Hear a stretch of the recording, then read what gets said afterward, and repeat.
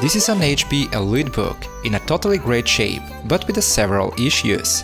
Hey, what's up everyone, I'm Andrew, and in this video we're gonna back in function this laptop, make some upgrades and backup data from a stock hard disk.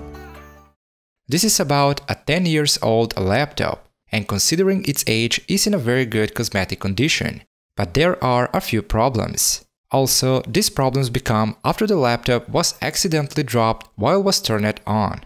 And now, the laptop sometimes is turning on normally, but sometimes a black screen appears. But even when the laptop starts, then it's freezing after the boot logo. The other problem is the hard disk. From the hard disk, I can hear clicking noise, and this is how it sounds.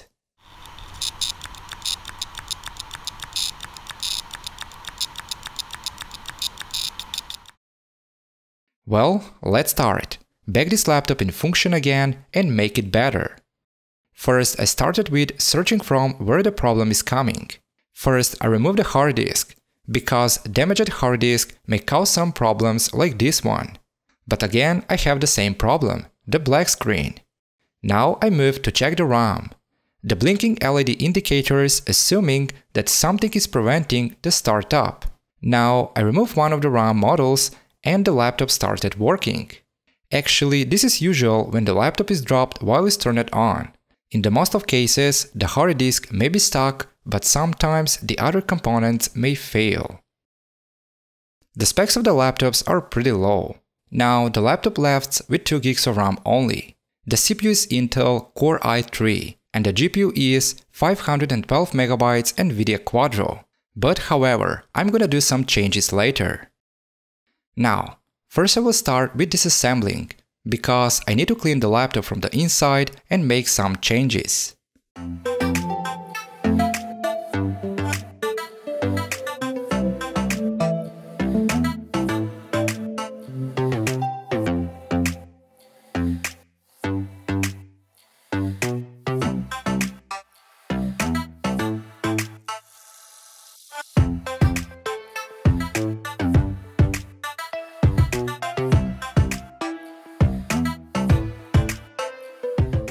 Well, basically this is it.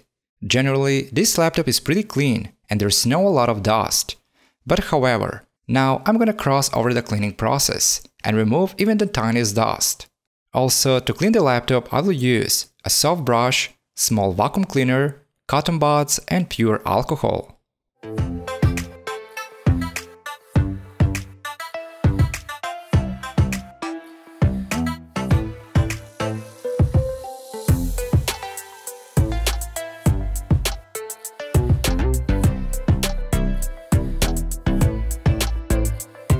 Well, now the laptop is clean from the inside, and now let's move on cleaning the cooling fan and the heatsink from dust and the old thermal paste.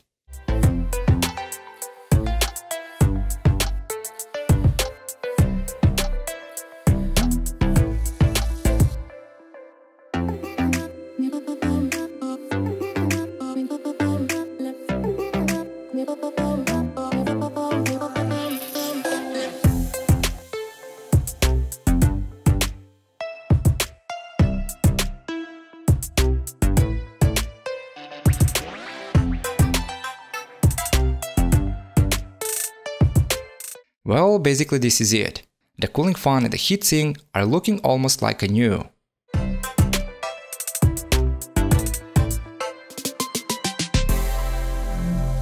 Now I will move on cleaning the keyboard.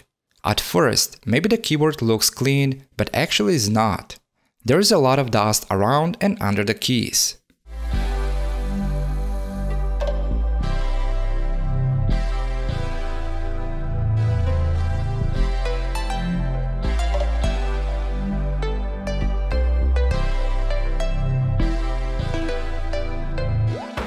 Well, and this is the keyboard. It's looking almost like a new. Now let's move on the next level, and that is cleaning the bezel around the display and the display.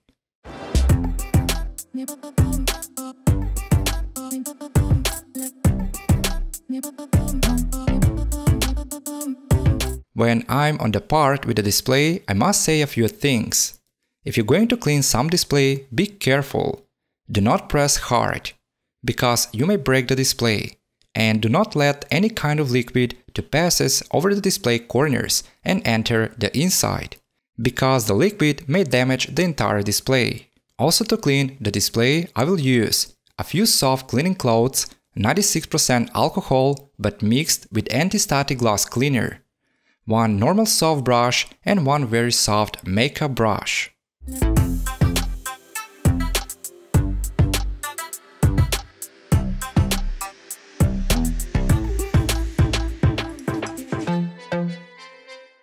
And after all, this is the final result.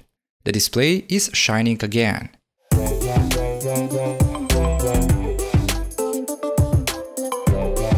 Well, and as the last part about cleaning, I continue with cleaning the case from the outside.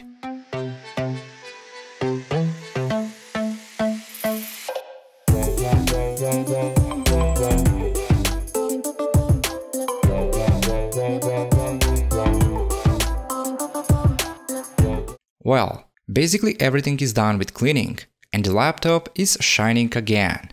Now it's time to move on some upgrades. The first part is gonna be the CPU. Instead of using the Intel Core i3, I will go with Intel Core i7 620M. Probably this model can support something better and faster, but this CPU I found it for very cheap. I got it for 10 euros, or that's about 11 US dollars. But also, I don't want to risk and get some unsupported CPU, because some of these EliteBook models are coming with Intel i7 640M or 620M. I was pretty sure that this CPU will work on this laptop.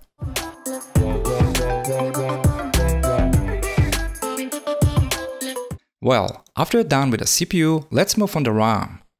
As RAM, I will use 8 gigs in total.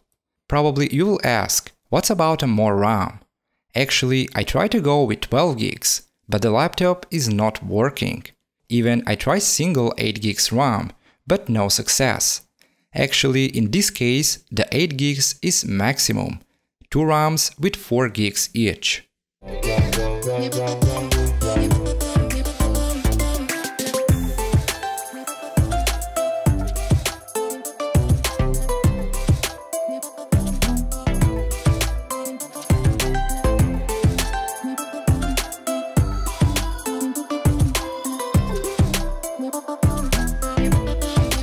Well, and the last part is the SSD. At first, I want to go with some lower capacity Kingston SSD, but I received something new, a 480 gigs Eco SSD. This is a budget SSD, and the performance are a little bit lower than the Kingston SSD, but basically is not bad at all, and it's good for the value.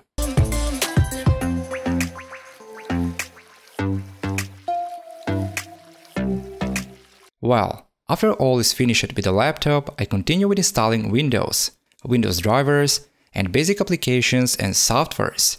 But now I had to do one more thing, to pull the data from the old and stuck hard disk. The disk has a clicking noise, but when I connect the disk on the laptop, the disk is recognized, which is very important, but it shows one partition only. In this case, the chances are large to back up the data. This process requires to open the disk and manually release the disk needle. Also, the disk must be opened in almost perfect clean conditions. First, I clean my desk from a dust and I wash the rubber, which mostly I'm using while I do repairs.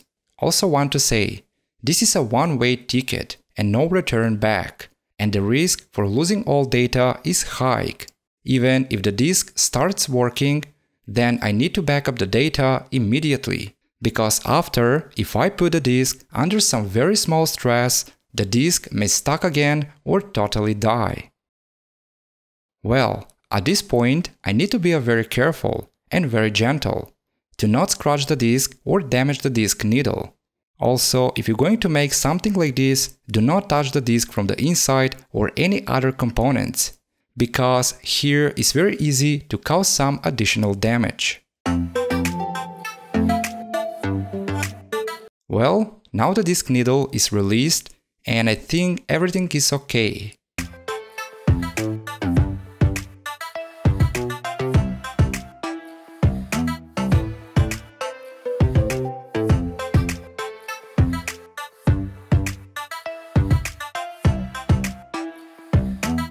Well, the disk is fully recognized, the reading was pretty slow, and the disk is working very slow and the disk partitions are flipped.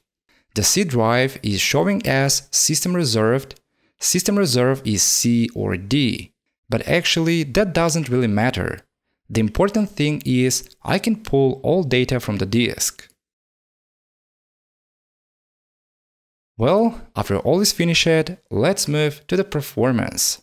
Basically, we cannot expect a lot from this laptop, like from some latest models. But with the upgrades that I've done previously, this laptop is working pretty fine. It's pretty fast and it's perfect for basics.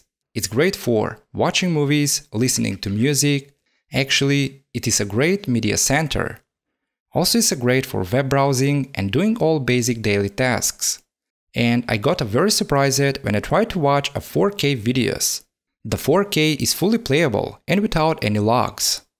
The battery is still keeping well, which is very surprising. And generally, the entire laptop is in a great cosmetic condition. I think this laptop will be great, even in the next couple of years, but for the basics only.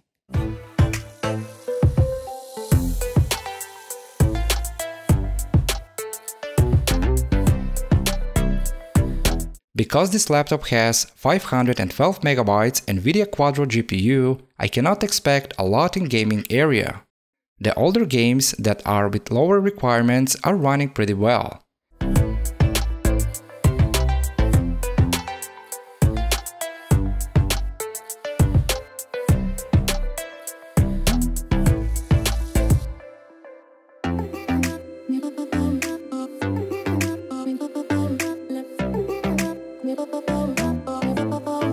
Also, I try to go with something heavier, like Battlefield 3, and this game is running pretty slow, but is much better than I expected. The frame rate is about 15 to 20, using all minimum settings and HD resolution. Also, while the gameplay, the frame rate was pretty stable, and I didn't have any issues like crashing or freezing. While I make all of these tests, the temperatures are fine and very normal. The i7 CPU is working just fine and without any problems.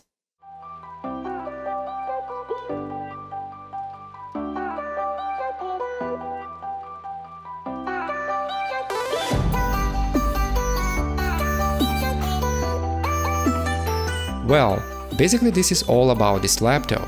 I hope you enjoyed watching this video, and I hope this video will give some ideas to make some tech functional again.